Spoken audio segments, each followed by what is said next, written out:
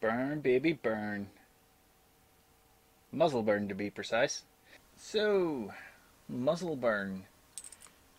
So that's what we're going to do today. We're going to take this spare piece of an Imperial Knight and we're going to give it some muzzle burn. Basic method for this is quite easy.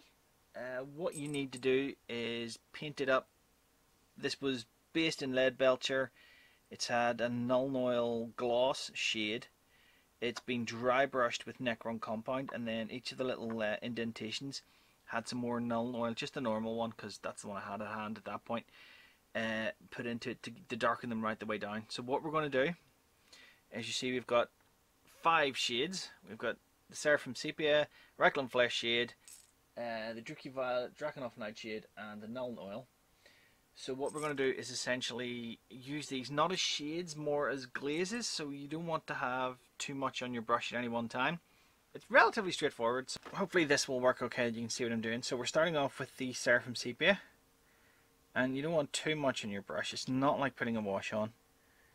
And then all you're really doing is almost glazing it on. It's really going to have minimal effect at first, but hopefully you can see that browning down a little. I'm going to do this side of it in distinct bands, so a band of Seraphim Sepia, a band of Reikland Flesh shade sort of bleeding into Druchii Violet, Drakenhof Nightshade, if you see what I mean, individual bands. And then on the other side, see, you don't want to be pulling it the way that is there, but if you just keep it moving, so yeah, you can sort of see what I'm going for there. So you're not so much shading it as painting it. To this side, however, I'm going to do the whole thing, just to see the difference between the two methods. So obviously this one will be a little bit faster because you're literally, well, you're not painting it on, but you know what I mean. And you sort of want to feather the ends of it. So you can already see the basic effect coming through there, hopefully, on the camera. It looks a little bit burnt, but so I'm only going to do the sides, by the way. There's no point in doing the whole thing, so just give that another little. So this one's a bit redder, a bit browner. So a little bit on your brush. You don't need to put too much on. And then all we're really doing is sort of blending this into the Seraphim Sepia a little.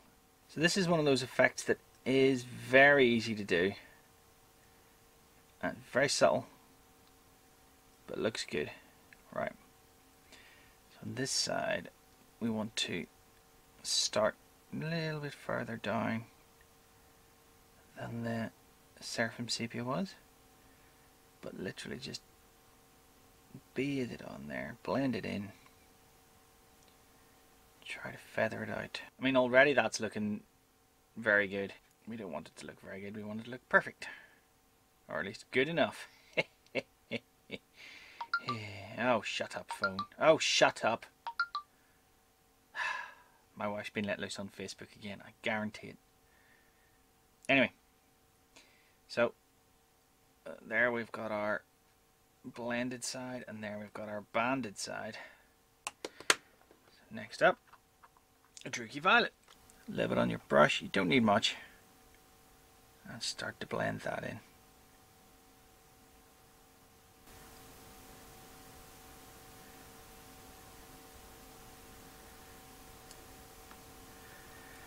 And then again on the other side, you just want to avoid it pulling really. But you'll see, I mean, even with just those 3 colours down now, the effect we've got here on the blended side is very nice indeed. And you can try pulling just a little bit into the other tones. Hold that thought. Where were we? So we done the other side, and we'll add a little bit more here. It's relatively straightforward too. It's just blend the purple into the browns, a little bit more apparent. So you're not so much giving it a wash the way you normally would with shades. You're more painting it on and letting it blend through. Just keep it moving. Right. Now onto the, can't remember if I've done this, but another little bit won't do any harm. Because you can keep adding it all up. There's no reason to stop at all. You know, you can add it until you're happy with it, is what you do with this. You just don't want to have too much in your brush at any one time. So there we go. I think that's looking good. If it doesn't really come across in the camera, I'm a bit overexposed. Let me just drop the exposure down a tad. So hopefully you can see the effect we're getting now with the muzzle burn. So that's with the full blending, and that's with the banding. So next up we go to our blue, the Drakenhof Nightshade. If you were doing something like a Gatling gun or something without a flame effect, then you might want to stop at the blue. But for a flamer, you want to have the soot effect, so we're going to go for the Nuln Oil next. So for now, we're going to use the blue, blending that into the purple a little. You make sure you don't want it to pull anywhere. Now we'll just do the blended side. As you can see, this is a remarkably simple technique, and it takes no skill, hence the fact I can do it, hence the fact I can show you how to do it. All you do is you just keep going with the blue. So there is a difference, hopefully that comes across on camera, between the blended side and the band. This is the blended side, sorry. So you can see we're getting a really nice effect here. And then on the other side, it's a much more distinct effect because of the banding, but you can obviously use your brush to pull some of the blue through and show you the difference between the two ways. This definitely looks much more burnt. This definitely looks much more neat. So you might want to do this one for like a Gatling cannon and this one for the flamers. So next up, after the blue, we go to black. Again, as I said, this is for the soot effects. So useful for flamers, melt guns kind of things. But for a Gatling cannon or something, you might want only the blue. So all we're going to do now is this is going to be worked into the tip.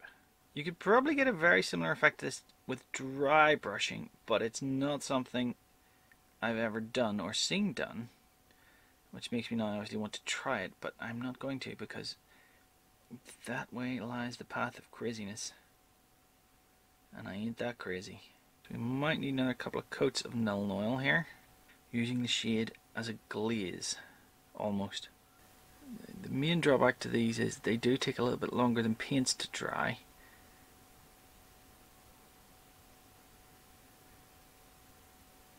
So I'll just put a little bit more on and then let that sit for a second or two. There we have the banded side.